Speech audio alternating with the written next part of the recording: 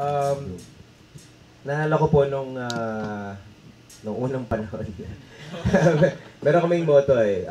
Lagi namin sinasabi, we're pursuing purpose over popularity. Na in whatever we do, we would value our purpose more than popularity.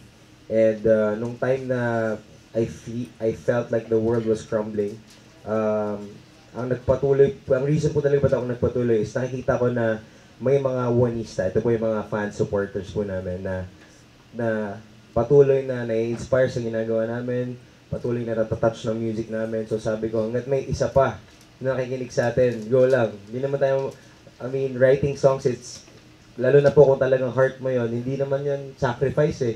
It's a joy to write songs for people. At hanggat may isang Juanista na matatouch at may inspire, ituloy lang natin. Yung sabi ko, ituloy lang natin kahit na hindi na tayo mag-shows, kahit na isang kanta lang a year, I don't care, basta let's not stop and let's keep touching people. And so nung talagang yun na lang po yung pinprioritize namin. Kasi dati, syempre po di ba pag nag-showbiz ka, gusto mo sumikat, gusto mo makita sa TV shows, gusto mo all that stuff eh. Pero dumating kami sa point na tinanggap namin na hindi yata tayo para doon.